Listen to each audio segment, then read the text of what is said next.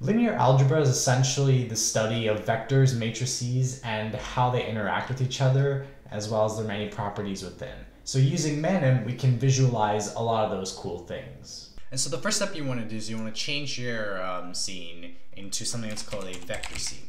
So this is the boilerplate code we've been using in the past videos, if you were wondering. So first let's add the grid and let's add the axes. So this is just pretty much the space where the vectors are going to live, aka the vector space, but just a visual form of it. So we first do self.add axes. And then you can choose whether to have them drawn. I'm just going to do anime equals true just to see them once for the purposes of this video. And then you want to do self.add plane. And then this you can also animate. Let's just animate it to true for now. And so on a vector plane, usually we would want to like label the basis vectors. So if you don't know what I'm talking about, they're just kind of like the one unit that's just standard throughout the whole grid. So you'll see in a second. They're usually 1 by 1 length. So I'm just going to create a group called basis vex, and I'm going to have that equal to self.get. This is a long one, so get basis vectors. And then once we get them, we're just going to do add. So self.add basis vector vex. So then this should draw out our plane. So I'm just going to do self.wait, and let's see how it is.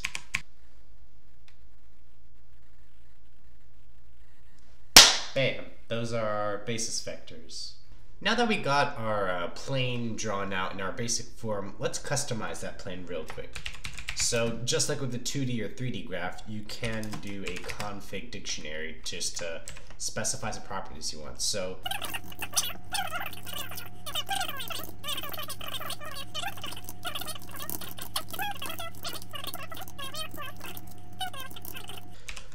alright, so let us add vectors now in our main method. Well, in our constructor. This is not the main method.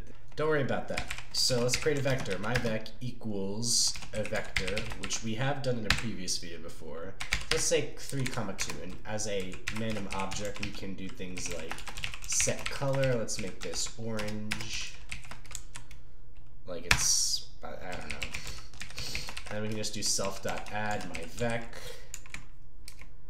And then right now what it's going to do is it's going to draw a vector on this linear plane, but we also would like to have the vector labeled as well. So a column vector right next to this, like this essentially like ray or this line with an arrow on it as a column vector representing its I hat and j hat, its components. So the way we would do that is we would create another object called label vector equals vector coordinate underscore coordinate underscore label from whichever vector you want, and then we're going to specify a color of that as well, just to match it up. And then self.play, we would want to show creation label vector, just so we can have it like drawn out. And then self.wait. Oh wait, one thing I forgot. Right now self.add just adds it statically, but one thing you can do is change this to self.add vector. Oops, self.add vector.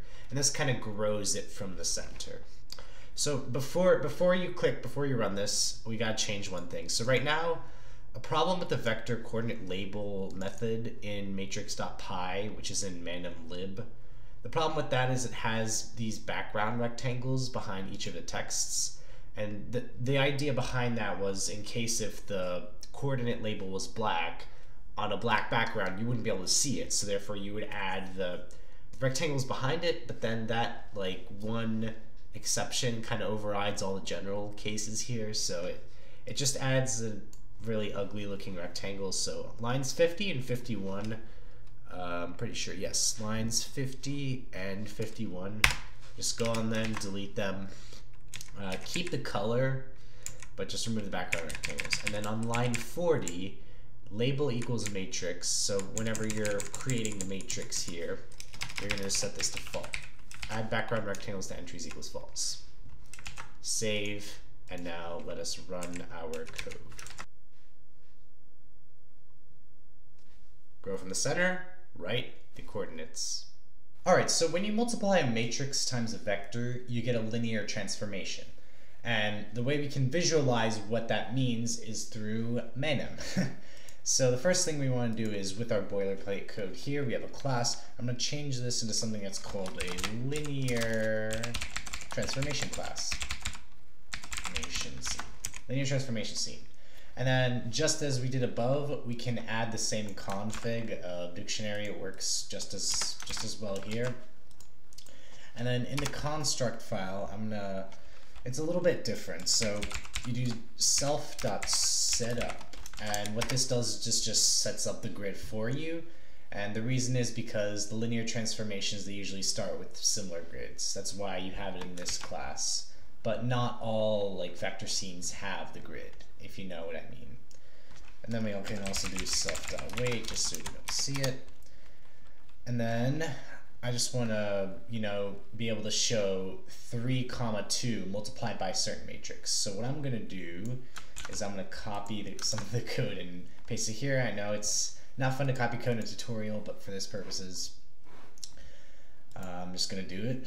So our label vector the code is going to change a little bit different. So what we're going to do is we're going to do self.add moving manim object. Moving object, myvec. And so what this does is when we transform it, the column vector that represents this vector, myvec, is going to move with the transformation. It's just going to rotate though, it's not going to shear or anything. And so we can use the same code, add vector, since we're in a linear transformation scene. And then underneath, what I'm going to do is I'm going to create some text equals text manim object, and I'm going to call this shear.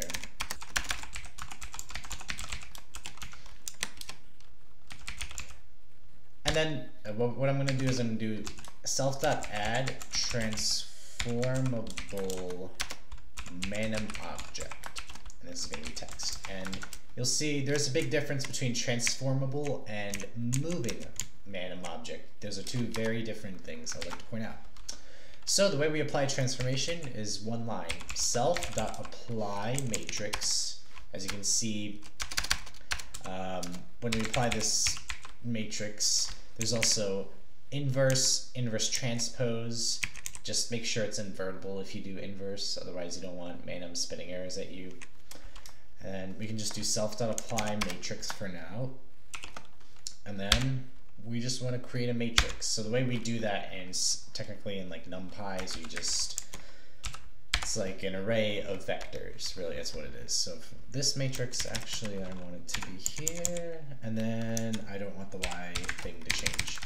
And yeah, that's really all that you do. I'm just going to do self.weight and see what happens. Have a vector, it shears it. See, this is exactly what the thing does. So you can see the white grid that's original and grayed out in the background, and the shear is like Ed Sheeran. And now we're going to be learning how to create vector fields in Manim. So the way we do that, it's actually not super difficult. We first have to have a function from which the vector field is created from, because the vector field, for multivariable calculus, it's the gradient of a multivariable function, and in 2D space, it's of a function with two variables, like f of x comma y. So in our case, I'm going to create a function in a similar way to the way we did, parametric functions in our 3D and 2D graphing videos. So numpy.array, and then for the I hat, so the x values, I'm just going to have it be 2 times p naught, p the first, which is, it just means x. And this right here just means x in this case. And I'm also just going to subtract it from p naught. And I know this equation beforehand, so yeah, this is going to be our x or I hat. And then for our y hat, or for the y or j hat, I'm going to have it be y squared minus x. So this is the y values, or j hat. This is pretty much going to be our function that we're going to graph on the 2D plane. And the way we actually do that is we're going to create a field, just because it's in the Manim object, of the certain function func. And then this field is also a Manim object, so we can do set color. We can also do, I'll show you how to do set color by gradient in a sec, but you can just set color. Let's say this is orange, this is some, I guess, Fanta maybe. So then if we want to animate it, the way we would animate it, like growing, as you'll see in a sec, it's a very specific command, so it would be grow arrow of each of our vectors for vec in field. So this field right here is going to be the name of your field. That's, you gotta remember that. And then self dot. All right, let's play this. And there we go. There's our Fanta vector field, I guess. If you want it, you could think of this as like maybe it coming from the like dispenser machine, where it's just like, I don't know. This is our vector field. So that was a pretty cool vector field, but that was an example of a static vector field. So how would we create something that's like a dynamic or moving vector field? Well, the way we do that is we just transform between two different vector fields of two separate functions, and then you can transform between a third, and then you can keep swapping to mimic movement. So here I created two functions. It's just sine of x and cosine of x. I just swapped it, you know. But what this is going to do is it's going to create the wave, as you'll see. So I have two different vector fields, and what I want to do is I want to transform them. So we would do self.play, transform field 1, field 1 into field 2. And then what it's going to do is it's just going to transform it and switch the memory location of field 1 into, copy field 2 into the memory location of field 1. So then we also need to create a field 3, which is going to be it's going to be its own vector field, which is just going to be a copy of vector field 1. Actually, yeah, I'll just say field 1 copy, vector field func 1. And then we can do field 1 copy dot. I'm just going to copy the same colors as the first one, and then we would do self.play, the same thing of transform, and this would be field 2. No, it's actually be field 1, sorry. Field 1 into field 3.